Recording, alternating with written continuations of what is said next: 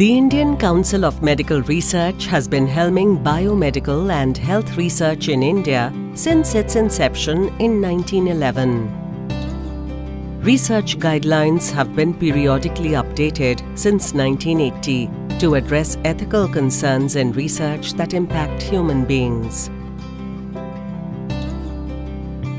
ICMR's National Ethical Guidelines address a range of discussions often raised in public forums around biomedical research.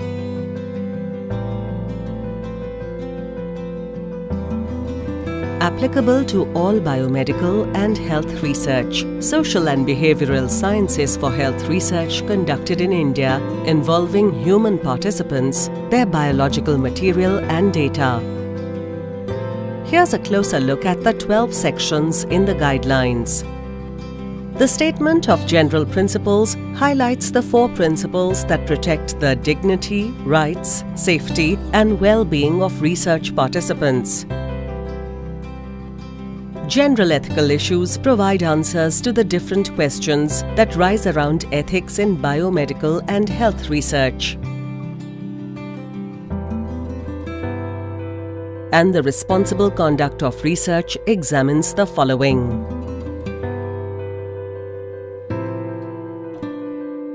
The ethical review procedures explain the structure, composition, roles and responsibilities of the ethics committee.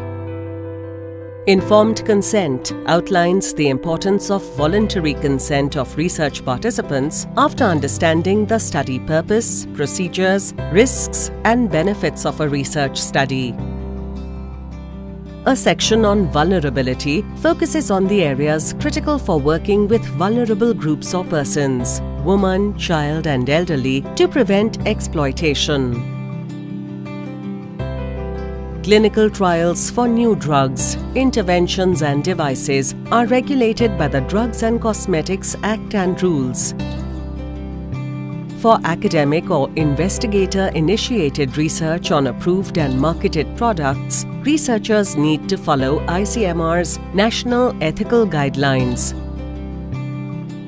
All clinical trials should be registered with ICMR Clinical Trial Registry of India, CTRI. The guidelines also address the ethical issues around research in public health settings. Participants must be an integral part of the community, as this benefits community-specific research. The guidelines also explain the risks around social and behavioral sciences research.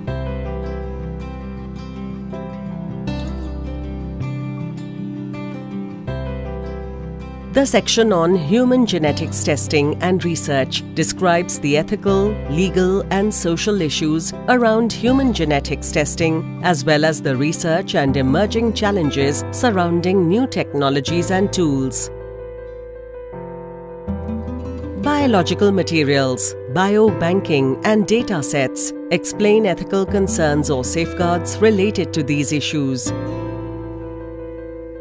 The final section in the guidelines highlights the need for an ethical overview during humanitarian emergencies.